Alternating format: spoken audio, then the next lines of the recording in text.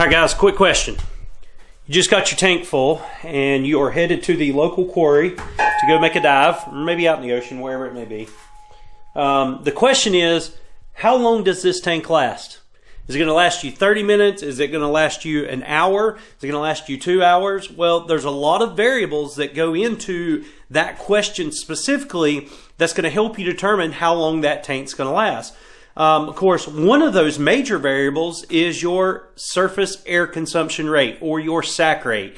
In today's video, we're going to answer a question we get a lot between, say, a SAC rate and an RMV rate. What is the difference, and which one should actually be calculated before you go dive?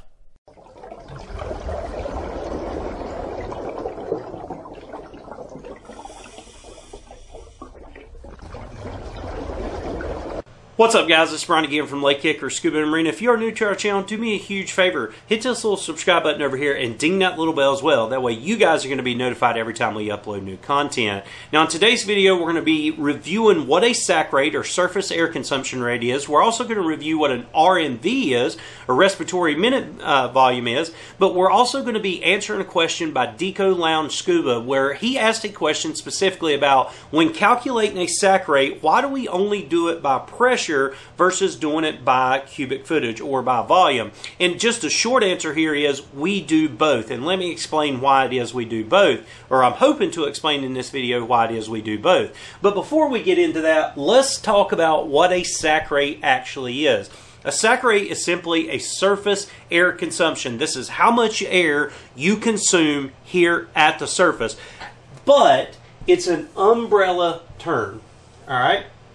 So SAC rate is going to actually be an umbrella term. It's going to mean many different things. It's how much pressure you consume here at the surface. It's also how much cubic footage you consume here at the surface. And it's very important that we calculate it in both forms. Now, when you plan a dive, you're only going to use one form, and that one form is RMV, respiratory minute volume. All right, but we're also going to calculate it as its surname as surface air consumption, which is the pressure. So this is going to be the volume, which we need to plan dives. This is going to show us underwater a real-time number as far as how long our air is going to last us. And I'll show you a great example at the end of this video how that works. Well, let's do a quick review of how we calculate your SAC rate. All right, guys, just as a quick review of how we calculate our SAC rate, remember there's two formulas that we're going to use here. The first one's going to calculate pressure. The second one will calculate cubic footage, but we always have to start on the pressure side. So the way that we do this, there's three variables you need. You need to know how much air you used on a given dive. That's simple. How much did you start with? How much did you end with? What's the difference in between? That difference is the air used. You also need to know depth in atmospheric pressure. Let's say we were at a depth of 33 feet. That would be 2 atmospheres. And then, of course, time at depth. Let's just make up a number here, say 30 minutes. So once I've got those three variables here, I can simply divide them out. Let's say I used 1,000 psi at a depth of 33 feet or 2 atmospheres, and I was there for 30 minutes. You simply divide it out. 1,000 divided by 2 divided by 30, that would give you a SAC rate, a breathing rate calculated in pressure of 16 psi per minute at the surface. Now remember, because we converted depth into atmospheric pressure, that takes our SAC rate and brings it back to the surface, which SAC rate stands for surface air consumption. So with the breathing rate of this, we're breathing 16 psi per minute. But now we have to calculate to the RMV rate, and that's a very simple calculation as well.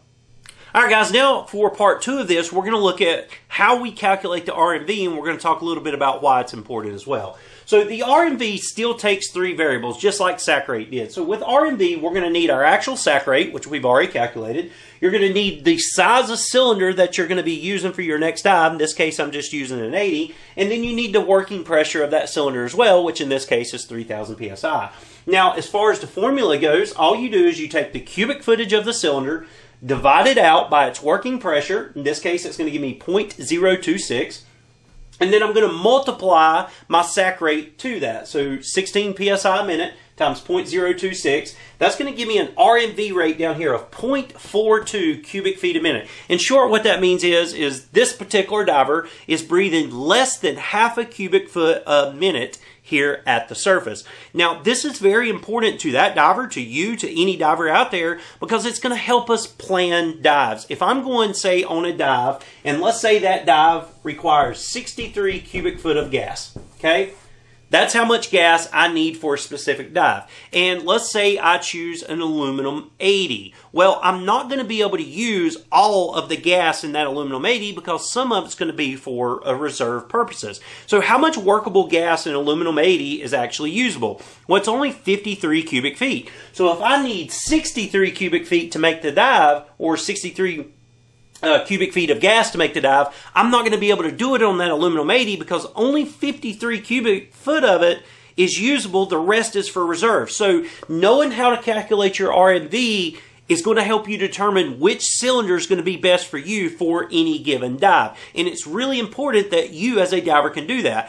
Well, if the RMV is so important, why do we still focus on pressure alone when we come down to our SAC rate? Well, to answer that question, let me take you downstairs and show you a practical way of how SAC is just as important in pressure as it is in cubic foot. All right, guys, so trying to answer the question, why is it important that we still calculate pressure as well when we're calculating our SAC rate? It's really simple. If we look here in front of me, this is a set of doubles here. This happens to be my set of doubles. And what do you notice? There's two aluminum 80s. They're manifolded together. Everything's rigged up. And if I turn these cylinders on, you will notice that they're full. They're at 3,000 PSI. Now, did you see it? Did you catch what I showed you? Has nothing to do with the cylinders. It's this guy right here. It's the gauge. Now, whether you use, say, a digital computer or an analog gauge like this, that's the only way that we know how to measure how much gas we have in here. Now, we cannot measure, whether it's analog or digital, the cubic footage without doing math. And nobody really wants to do math in their head underwater, but what we can measure is pressure. And I can measure the pressure of these cylinders by simply looking at a gauge. So if you were trying to calculate your RMV to where you say, okay, I breathe, say, 0.42 cubic feet a minute, you're going to have to do math underwater every breath you take, every minute, to calculate how much cubic footage you've still got left. However, if you calculate your SAC using PSI or bar, whatever system you want to use, you can actually judge how much air's in your cylinder by simply looking at the pressure. And you can say, okay, based off my breathing rate, my pressure should be around this amount at a given point in this dive. And it's very easy to do with an analog gauge or a digital gauge versus trying to calculate cubic footage in your head, because we don't measure cubic footage underwater.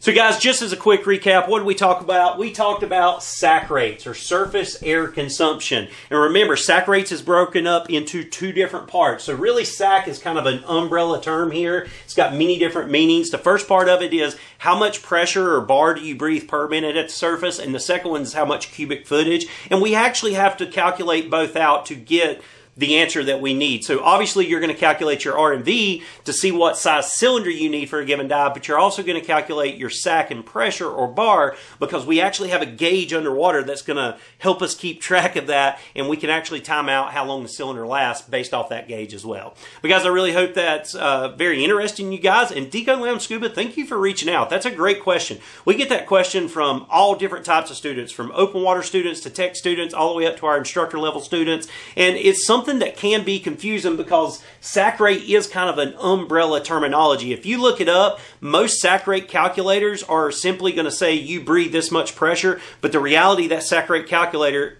is calculating how much RMV or how much cubic footage you're breathing as well. So being able to differentiate between the two, but understanding why they're both important. One plans the dives for us, one is a real-time number that we look at underwater as well. But guys, that's going to do it for today's video. Definitely stay tuned. Our very next video, we are going to be talking about scuba umbrella terms and why people get confused when instructors use certain terminology. But that's going to do it for today. Take care, God bless, and I'll see you in the next video.